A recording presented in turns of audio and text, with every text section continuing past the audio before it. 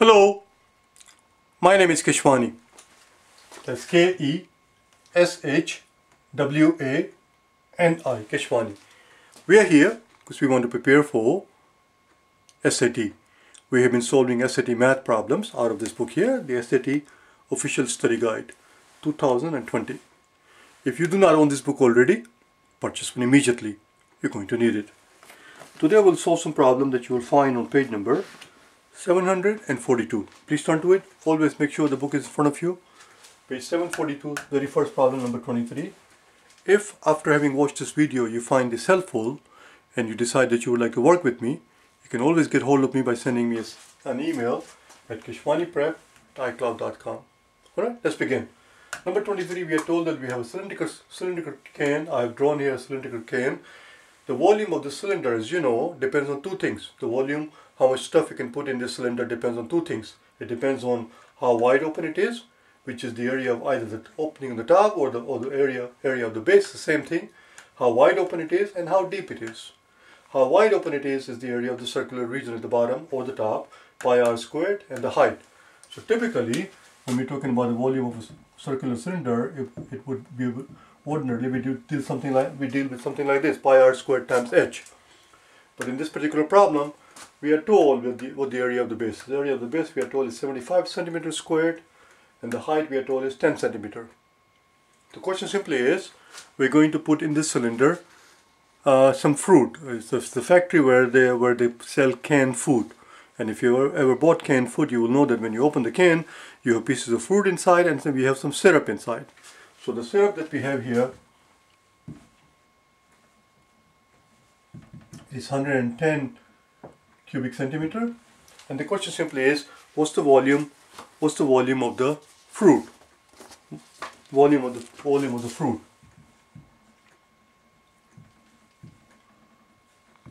The volume of the pieces of fruit that we have. So we don't actually need this mumbo jumbo. It's very straightforward because we don't have to work with this. We don't have to worry about any of this thing. They tell you what the base is. The base is this part right here is 75. This part right here is 75, and this part, the height here we are told is 10.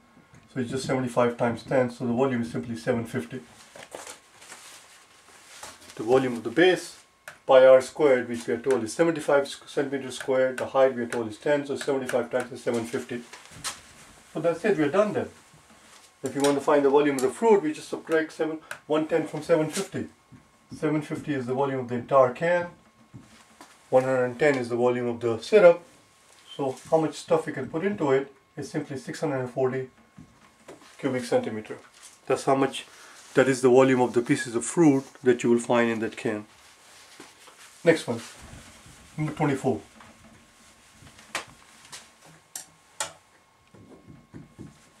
Number 24, we are given an equation here which measures the height of an object at any given time by using this equation, minus 16t squared plus 110t plus 72. The question here is, what is the interpretation of 72? What does 72 represent? As you can clearly see from here, 72 would be the height when t is equal to 0. Is t naught, is the value of the function at t equal to 0. At t naught, it is 72. So what do you suppose 72 represents? It represents the height at time equal to 0. In other words, it represents the initial height. Apparently, it is launched in the air, not from the ground, not from ground zero, but something that is 72 units high, whatever the 72 happens to be, feet or inches, whatever it happens to be. And that's what it is feet. So we are launching it from 72 feet in the air, it goes up in the air, and then it comes down. So 72 is the initial height, because when t is equal to 0, that's what that is.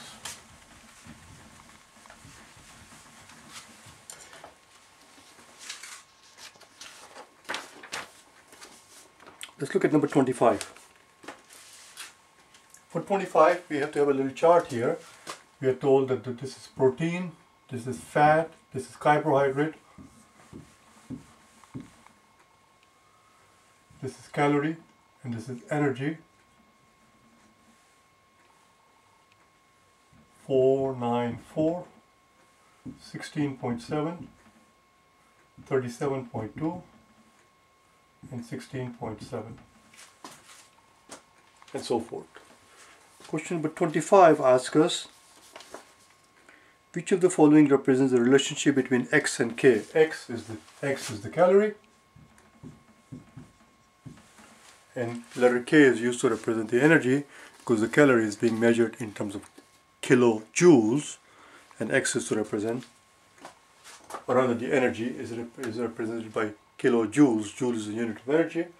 What's the relationship between X and A? Well, as you can see here, think of this 16.7, just round it. Think of this as 16. If it is 16, then K, which is the energy, K, if it's 16, is just 4 times 4. It's 4 times X. Think of this as 36. Again, 36 would be 4 times 9.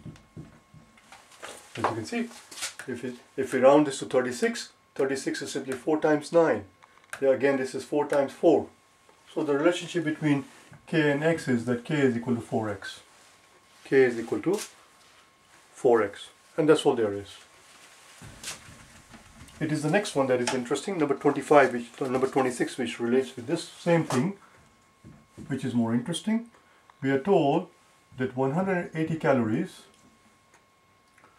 were drawn from P gram of protein, F grams of fat, and C grams of carbohydrate. Based on that information, it says if 180 calories are contained in the granola bar, which has P grams of protein, F grams of fat, and C grams of carbohydrate, which of the following expresses F in terms of P and C? Well, let's see what we can do. First, before we worry about how to express F in terms of the other two variables, we first have to come up with the equation based on the fact that it contains 180 grams of total calories coming from P grams of protein, F grams of fat, and C grams of carbohydrate. So let's see what we can do. We know this chart here tells us that 1 gram of protein has 1 gram of protein. This chart here, this right here, calorie, it represents the number of calories that 1 gram contains. 1 gram of protein has 4 calories. So far so good? Well, if 1 gram of protein has 4 calories, then it stands to reason that if we had, instead of 1 gram, if we had P gram, then P gram must contain 4 times P calories. Similarly, if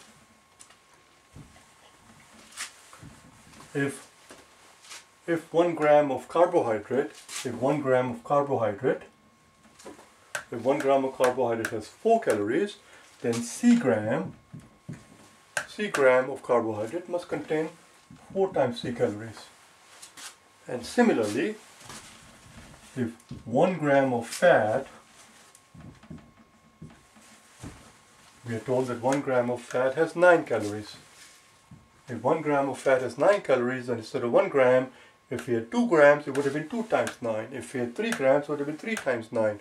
If we had 10 grams of fat, it would have 10 times 9. If we have F grams of fat, we must have 9 times F calories. That's all it is. And the total has to be 180. There is your equation. There is our equation. So the equation is, now that we don't need this anymore, I'm going to erase this thing. We don't need any of this thing because I need the room. So the equation is that the total calories that we have is 180, which is coming from 4 times P calories. This is the number of calories we get from P gram of protein, plus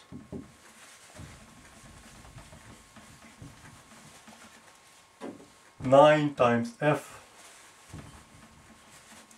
plus 9 times F calories from F gram of fat, plus 4 times C from C grams of carbohydrate. And that's all. Now that we have our equation, we can worry about what they're asking us to do. They're asking us to solve for f. That's all it is. It says which of the following expresses f in terms of the other two variables. Let's do it. We are interested in f here, so 9f would have to equal 180. Bring the 4p to this side, minus 4p, minus 4c. And we don't want 9f, we want just f by itself, so just divide the whole thing by 9. If we do that, f would equal to 180 over 9 minus 4 over 9p minus 4 over 9c.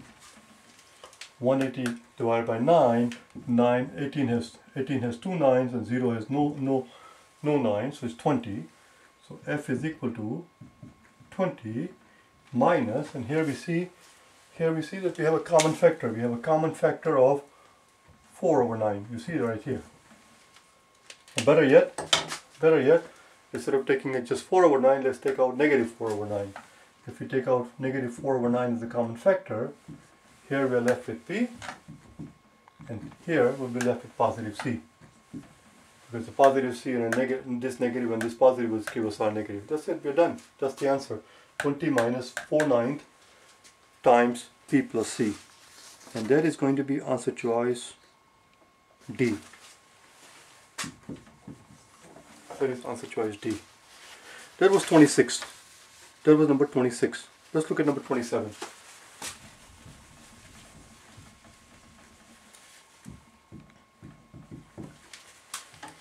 Number 27 says that we have a growth rate of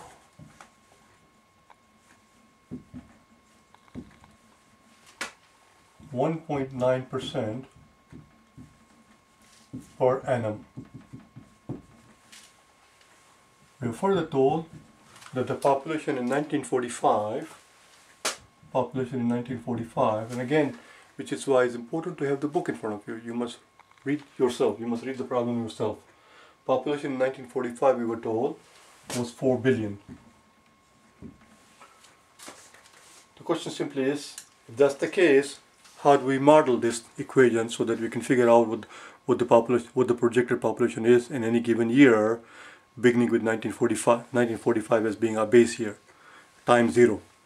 So if you want to find out 3 years from 1945, or if you want to find out what's the population is going to be 5 years from 1945 or 30 years from 1945, based on the assumption that the world population is growing approximately 2% a year, or 1.9%. Let's see what we can do.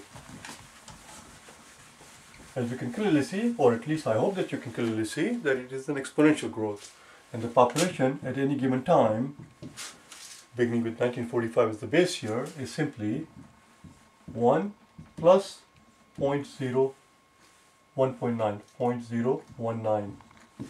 0.019 is 1%, because 0.01 would have been 1%, 0.02 would have been 2%.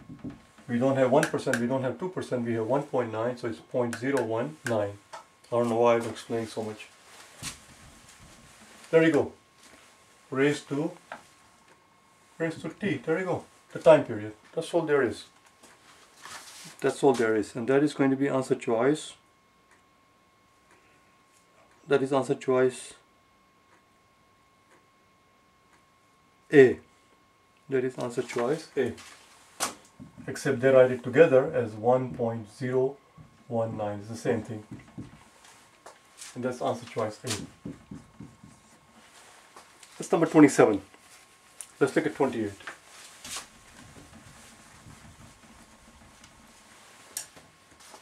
Number 28,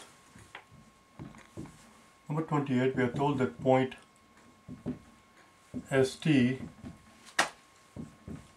lies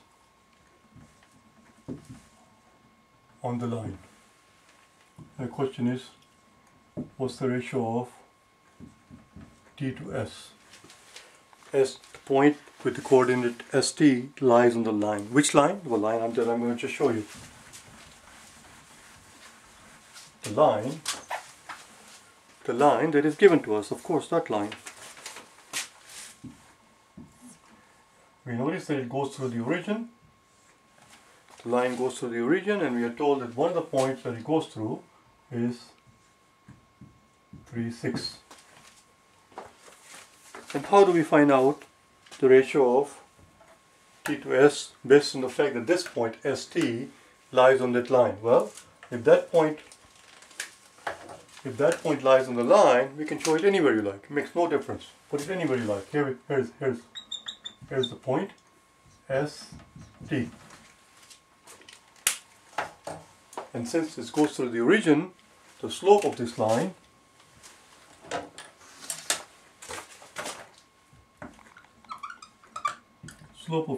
which is the change in y over the change in x, is simply the change in y. We use this point here as the second point. So it's just 6 minus 0 over 3 minus 0, because it goes through the origin. In other words, the slope is simply 6 over 3. 6 over 3, and that's the same ratio. If you were to do this, the slope of course would be the same because it's a straight line. The slope of course would be same if instead of using this point, if we had used this point. If we had used this point, it would have been t minus 0 over s minus 0. In other words, it's simply t over s. Well, there you go. The ratio of t to s is just 6 to 3. Ratio is 6 to 3 or 2 to 1. The ratio is 2 to 1. Then was number 28. That also happens to be the last problem on the page. We're not going to start a new page today.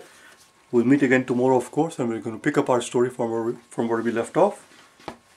In the meantime, if you wish to get hold of me, as I already told you before, send me an email at keshwaniprep@icloud.com. Alright, bye now.